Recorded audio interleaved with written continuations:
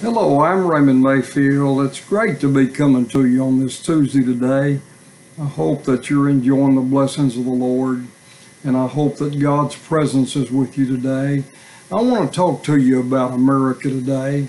There's a scripture I want to read here this morning in Psalms 33 and 12.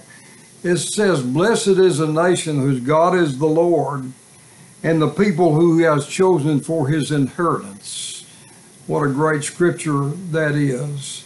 And it also says in Proverbs 14, it says that righteousness exalts a nation, and a sin is a reproach to any people. I want to talk to you a little bit about America today. You know, we've been blessed in this country.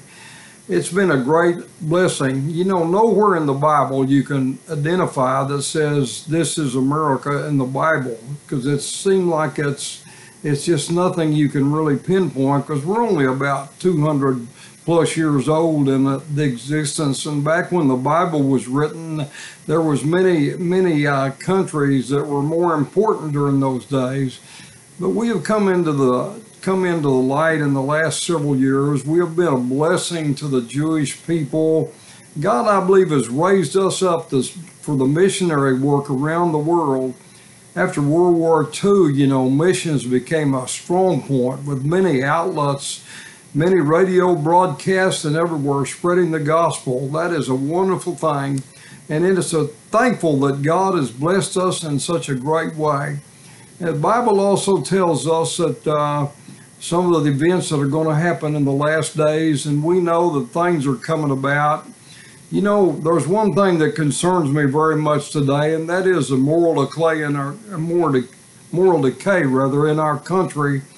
We are seeing things that we have never really seen before, and it seems like they have accumulated, and the moral decay has become more pronounced as the days go by.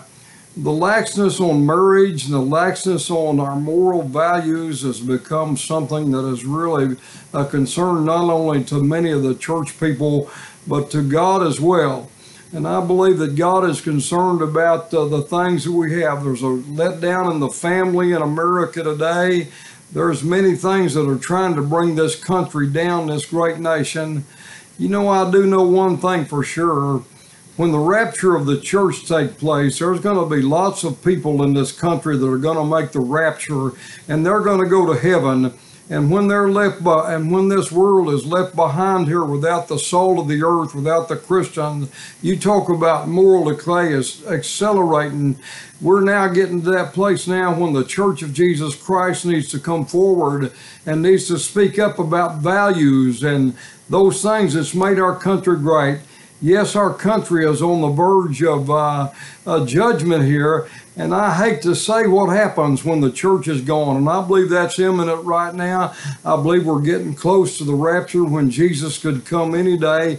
Prepare yourself. If you're listening to this broadcast today and you're not ready to meet God, it's time to give some serious thought about praying and asking God to forgive you of your sins and wash you in the blood of the Lamb.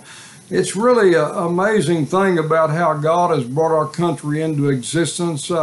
You know, everything that we have stood for in the last many years is coming to light right now, where it seems like there's a letdown on many things.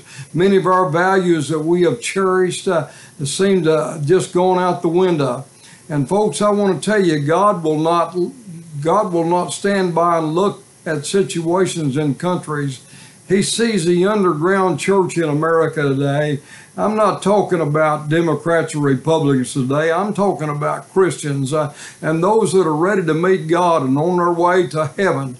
And folks, I want to tell you what, it's a wonderful thing to be able to know that we're living in a great country today. We've had freedom, but you know, freedom in Jesus Christ is the greatest freedom of all.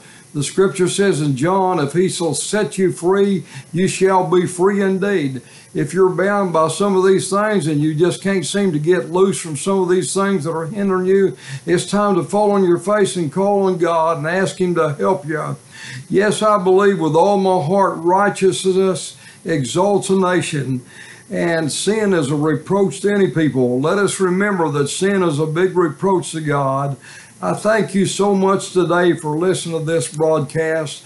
I pray that it'll be a blessing to you today and you'll take it to heart, everything that I said, and pray for our nation, America, because I love America so much. I just hurt when I see what's going on in our country today. May God bless you today and give you strength and power in His mighty name. In Jesus' name we pray. Amen.